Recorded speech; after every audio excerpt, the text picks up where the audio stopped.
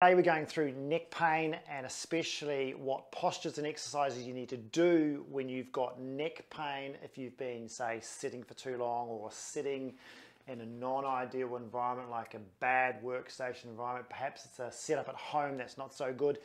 And it's also for those people who have got disc problems like a disc bulge or a disc herniation in their neck. Going through the do's and don'ts, and this is especially for one of my followers on Instagram who asked, what do I do for neck disc herniations? What are the do's and don'ts I do for that? So we're going to cover some of that today. We're going to cover a bit of posture, cover a bit of exercises, and what you should be looking at doing throughout the day. Let's look at your posture first. So in a setup, say, and this happens mostly at computers, but it does happen in other jobs and other types of industries, but if you're one of those people who is sort of desk bound or you've got a workstation, and if you're working at home, sometimes it's not ideal because it's not your work office environment. One of the main causes of disc problems, well, is genetics and family history. But the biggest environmental cause is your posture and sitting. And what I mean by that is when you sit and you sit for a long period of time, so this is sustained sitting and a sort of environment that is forcing you into one thing that you're looking at, what tends to happen is you go from a good posture, if you start off like that, and then you end up slumping at the lower back. Like you'll sit your lower back into the chair. Hey, it feels normal, but what happens is that makes your upper body come forward. And if you notice, my head's gone forward. So instead of being upright, where my head is up like a plumb line in line with my body, it's actually gone forward. Now there's two things that happen with that. One, because it's gone forward, there's a shear load through the neck. So all the muscles at the back of my neck here, so all the muscles that run down the back of the spine are trying to have to hold on even more. When I'm upright, they sit there statically holding on quite nicely. I give my muscles in the front, muscles in the back, similar to muscles in your back and muscles in your core, okay? Holding me at a static level, nice and easy upright. When I go forward, they have to work harder. So immediately when I'm like this, the muscles in here are working at a bit of a disadvantage. So they fatigue early, they tire out, they get tighter.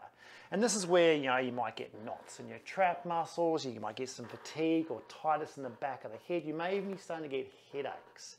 Just because the muscles are working so hard, they get so tight. There's a lot of pulling going on, and that leads to some of the problems. But the second thing is when you're in this position, what tends to happen is you go into what we call lower cervical flexion.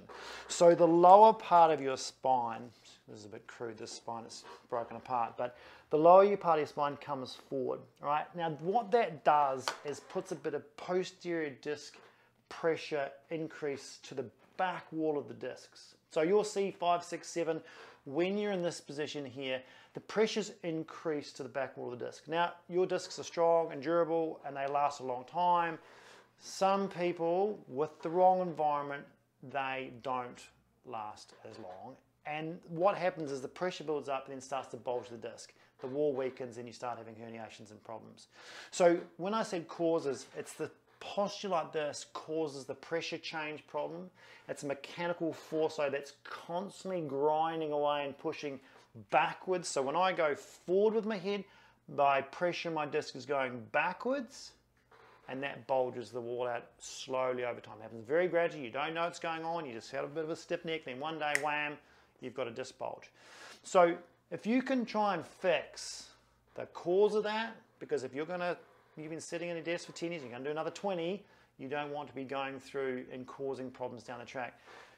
And it's all well and good to sit upright, but part of your workstation environment is going to improve that. So if you're one of those people that's sitting at home with a laptop and you're constantly in a bad sort of chair, maybe not even in a chair, maybe you're on something like a lounge or something and you're like this, you know your head's going forward. So you're going to have to fix it down here. All right, so that means the chair has to be upright, has to be decent. You may even want to put a lumbar roll sitting in the back there, which just props you upright, so you are sitting backwards.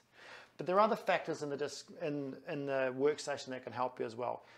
If this monitor is down low, I'm going to be craning my head forward. So I'm actually going to go not just into slump, even if I'm upright and my monitor's down, so if I put this monitor down to a laptop size, I'm going to have to look down at it.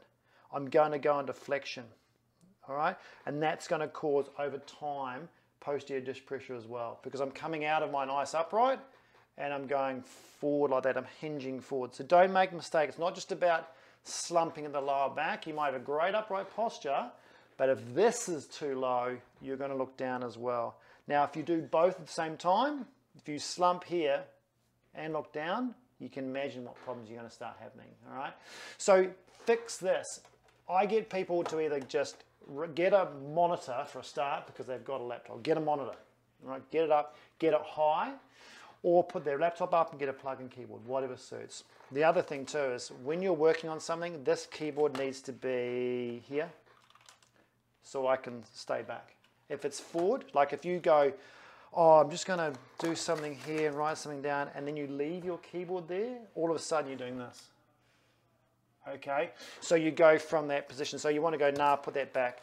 Little things like that made a massive difference to your posture and your setup, and that's half the fix. You know, we talk about exercises for the necks. Just getting that right is half the battle and 50% of fixing it. The other stuff you can do during the day, and that's where it comes into exercise. So I hope that makes sense about what you've got to do posture. The exercises are sort of like the same thing. They're just reversing what you're doing wrong in the first place. So if you're slumping forward and bending forward, we're trying to do the reverse of that. So what I suggest you do is get out of your office chair, and I'll talk about standing desk in a minute, but get out of your office chair and do this somewhere else. You can do it standing, or you can do it perched, or do it sitting, but just get out of that chair for a little bit and take a break. Or you can do it in a dining room chair. But what I want you doing is 3 things, just 3 to start with, to help reverse that posture problem. First one is retraction. Now, you've probably seen this before, but it's gold. And what it is if you think about, if I slumped and had my head forward, that's protraction. I'm trying to do the reverse. So I want myself in a good environment here. So upright, neutral here, hold yourself up. Retraction is that movement there. So it's the opposite direction of the slump going forward. And so if I'm going to retraction, which is keeping my eyes straight. So if I look at something ahead of me, I can focus on, say, that picture on the wall, focus on that, keep my eyes on that. Okay, if I put 2 fingers on my chin, I think I'm going to go, right, I want to pull away from the picture, but keep my eye away from my fingers, keep my eyes in line, and then just gently return. All right, so start from neutral. So don't start slumped and try and pull back, it's going to hurt. Come upright, start neutral, pull back past neutral. So there's almost like the same amount of retraction as you went forward in the bad posture, and repeat that. Nice and slow, pull back. Now if you're acute, you've got raging pain, you're going to find you pull back, oh, that really hurts. Just be careful with that. So make sure you're just going back to where the pain is and back off. Don't hammer into the pain thinking like the more you push, the better it's going to get. Just go to the pain and back off. By the time you've done sort of 20 or 30 of those, you may find it's eased up a bit, and all of a sudden your neck movement's a little bit better. But you've got to repeat that, almost every hour to 2 hours when you're in that acute stage, So if you're thinking, how many reps and sets do I do? When it's sore, probably every 2 hours. You're doing 10, 20, 30 of these to just help slowly reverse that process of a disc bulge herniation pressure problem that you've got going on back there, to try and get it a bit more centered, a bit more stabilized. When that happens, you'll find the muscle tightness that's happening around the back of the neck backs off. Some of that muscle tightness is because you've developed it, because you're doing this all the time, but also it's trying to protect you. Okay, it's trying to lock you down and stop you moving. Now that adds and amplifies your pain a bit. So if we can try and reverse that pressure to tell your brain, hey, less disc pressure, I'm feeling better, you'll get some of that relaxation through the back of the neck and it won't be so sore. So that'll be your first one you do, okay? And I'd do that as your absolute priority. The second thing I want you to do, and you'll probably find this, if you've got a disc problem at the moment, you'll probably find an extension, and looking backwards is not great for you. So you go, oh yeah, that's no good. So we've got to fix that. And looking forward is not the answer, because that's how you caused it. So we've got to try and go backwards, but people say, well, yeah, how do I go backwards when it's sore like that? So what you do is you provide an environment for your neck to go backwards into, like a support structure, but also that environment tricks your brain a little bit about, hey, it's okay to go backwards. Because some of this, that painfulness, is your body spasming and saying, don't do it. So if you put your hands around the back of your neck, this is called cervical extension. So you find that bony point, that big bump you've got there. Some people got a small bump, some people like me have got a big bump around my T1. You put your fingers as low as you can go sort of on that, around that bump. So you're in like a V, if you like. And then rest them there. And what I want you to do before you go backwards is just do a little bit of that retraction that you learned before. So a little bit of retraction into your hands. And then you'll find you can go backwards, and then you can rest your head in your hands. And you'll find you can go back quite a long way because you've got the support here. And then you return and then back to neutral. Start again. Little chin in, little retraction, slowly hinging backwards at your hands and rest your skull in your pinkies, if you like. So you're resting it in this part here. You're resting the skull in that. And because you've got that support there, you're never going to go too far. Your muscles can relax because you know there's a support there. It's like bending backwards and knowing there's something there to catch you. All right, so that is really helpful. Plus it provides a bit of a block to go too far. You'll find you get way more movement with less pain or with no pain with that. Now, if you can repeat that, so if you're going repetition slowly, very slowly, that's not fast ones, it's just real slow. Again, what you're doing the opposite of flexion, opposite of going forward all the time. Now, you can't, like in flexion, that causes problems over time. You can't just sit there in extension and expect this to get better. You've got to do repetitions because you're trying to slowly move things around in your neck. You don't want to sustain movement going backwards. It's just not going to give you any great results. You've got to do repetitions. And the hard thing about this is doing it all the time, like doing it during the day, doing it on breaks. It takes a while, it takes days and weeks to get it better, but you've got to start somewhere. And trust me, if you trust the process of doing these repetitions, it will start improving if the problem is coming from you doing all this sort of stuff, okay? So retractions first, retraction extension is your second one in sitting. Then I want you to go for your rotation because the rotation, just like in the lumbar spine, the rotation really helps these disc type problems. So I would be going for standing upright again or sitting upright and doing a rotation but retraction first. So little retraction and then very robotically looking around to one side. And you may find that this is where people have pain on one side more than the other. So they might go, okay, when I get around to there and then I feel that pain zapping down into my trap or down my medial border of my scapula, and they feel like there's something wrong with their rhomboids or they're tight down there. It's probably pain referral coming out of your neck and going into your rhomboids. So rule is, if you can go to the painful side first and get that cleared first, rather than the non-painful side. So if my pain was sort of off to the right, I'd be going, okay, chin in, rotate around, feel that tightness kicks in, and then use this hand here. It's almost what we call a pistol grip. It's fingers on your chin, and I want you to look around over your shoulder and push it to where the pain is, and slowly back off. You go again, chin in, upright back, shoulders neutral, look around, look over your shoulder, get to the tightest point, get that opposite hand and push it and look around. So what you're trying to do is stretch that into rotation and get back your rotation range. Get your movement back, loosen your joints up, then you'll find things back off a bit. Push it too hard, it's going to get too sore.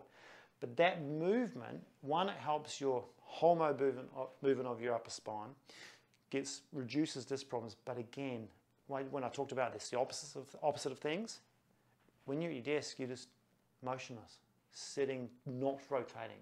So if you're not rotating, this is rotating. So this is movement. Joints love movement. So you're just trying to get that spine moving from being such a sedentary, static posture like that. So those are my sort of three that I would start with: retraction, retraction extension, and rotation. And then from there, you can work on other things like strength, side flexion, all sorts of scapular work, other things. But they're your sort of almost like your first aid. one more thing, what I would try and do is, you know, I'm a big advocate of standing desks for people who have problems sitting. Now, people say like, oh, well, I don't have a standing desk at home. Try and get at least something like a kitchen bench. Remember, your office desk is 700, usually 700 high. That's fine for when you're sitting down, okay? Your kitchen bench, usually, not your kitchen table, your kitchen bench, is usually about 1 meter high. Now that's fine for short people, but for tall people, it's still not high enough. So when I'm at here, I can't have my keyboard down here, and I certainly can't have my laptop down there, because that's even worse, right? One, I am standing upright, but the neck position I have to get to look down at something is terrible. So even if I have my laptop or monitor up on a bit of box, I'm still looking down. I have to have that here. So if you look at me, I'm 6 foot. This is where I need to have the top of my monitor at my eye height. So imagine how high that has to be. But if you can get that set up, I mean, obviously get a standing desk, but if you can't organize that, you've got a small apartment, you've just got a kitchen bench, just get your keyboard up on something, couple of boxes, get your monitor up on something safe and sturdy and have it there. And that's where you might have, you just plug in your laptop and have that there, and then you can spend half the time standing there, half the time sitting down there, okay? But when you're standing, you don't have to worry about the slump part. So remember we talked about how like in here, if you slump, then that's bad for you, okay? It's hard to hold yourself upright. When you're standing, you can't really slump for very long, okay? You can't do that. So you're more likely to have your head back in a good position, but stops this part. You just got to worry about that part by looking down, by having everything upright. I hope that helps. See you next time.